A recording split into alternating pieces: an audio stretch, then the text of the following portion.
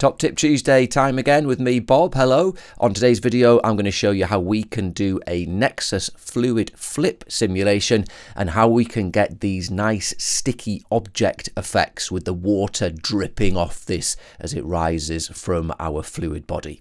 So let's get started. In our scene here, we've got this drop tank set up, and let's just have a quick look at the settings. Gravity in the defaults, we've got a color with a gradient by parameter speed, just in the defaults set up. And then our nxFluids, we are set to the flip solver, and this is all default apart from we've put the voxel size down to 7 and the domain size down slightly to these dimensions. In our emitter, we'll go to the emission tab. We've got a box emitter shape, and we are shooting particles out on the first frame. We are using the regular kind of grid emission, which is perfect for flip fluids, so we get even particle distribution within the voxels, and we've got a radius of 1.5. But one thing to note, which we need to change, is the regular emission type gives us that nice even distribution, but it also obviously gives us two regular an emission, and we can see some gridding here, and when we mesh this, we might get gridding in the mesh. So what we'll do is we'll keep that even distribution, but we'll add some jitter, which will randomly jitter the position of the particles just to break up this grid a bit. So a good idea is to use the same radius as your particle radius in the jitter. So let's do XY jitter of 1.5 and a Z jitter of 1.5 as well. Something like that. So now you'll see we've got the same really nice distribution of particles, but it's just broken up that grid, which is what we wanted. Excellent.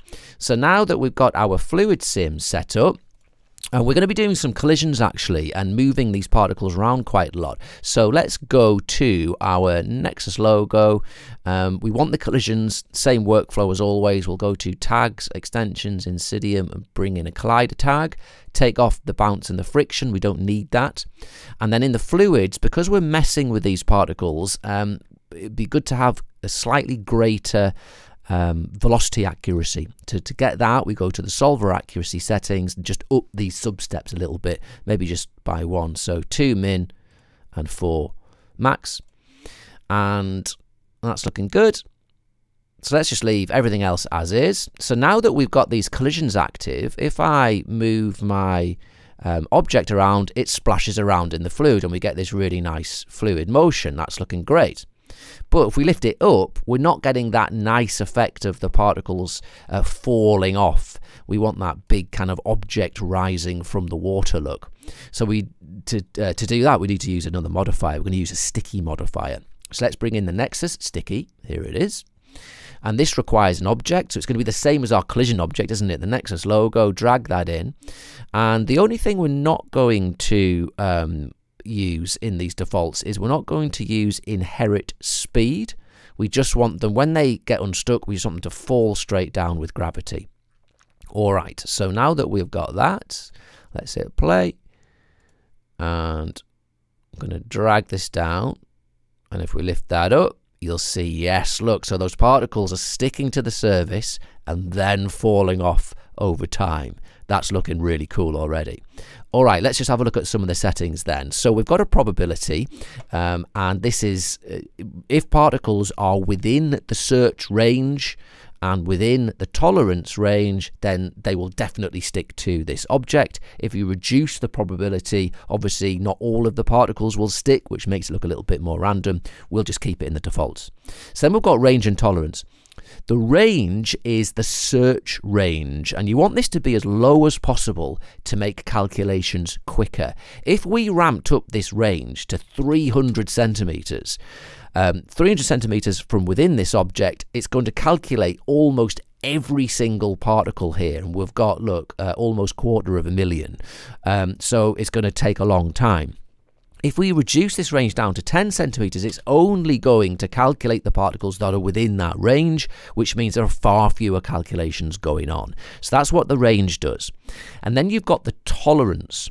Now the tolerance is the distance at which particles will stick to the surface of the object.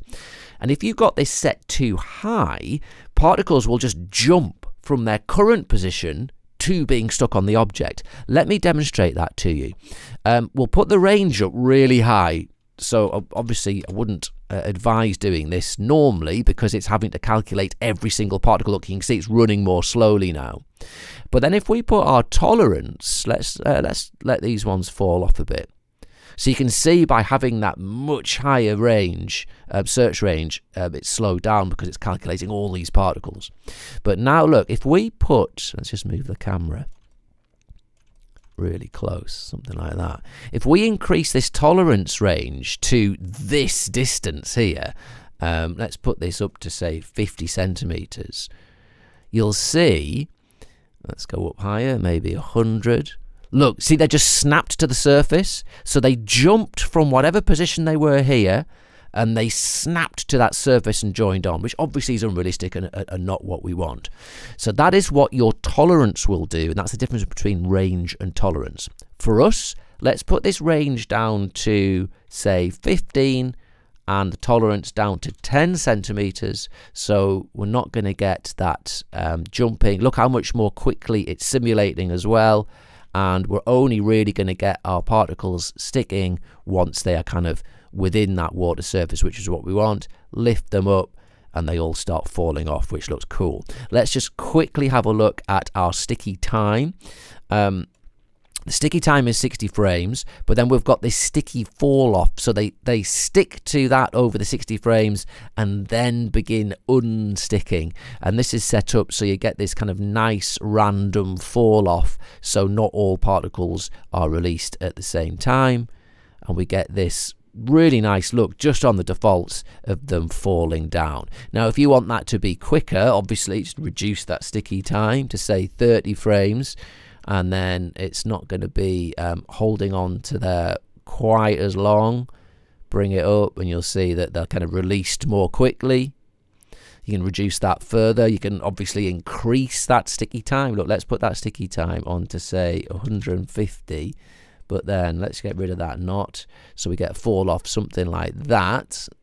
And then we'll dunk our object, lift it up. So we get a much longer sticky time, but they start falling off straight away because of the fall off, and you get this really long stream of particles being released from that object. Cool. So loads of interesting control with our nxSticky. You don't have to do a lot. It's really easy to use, and we get these very nice looking object sticking. Great for these shots where you've got these objects rising out of that fluid body. Very cool indeed.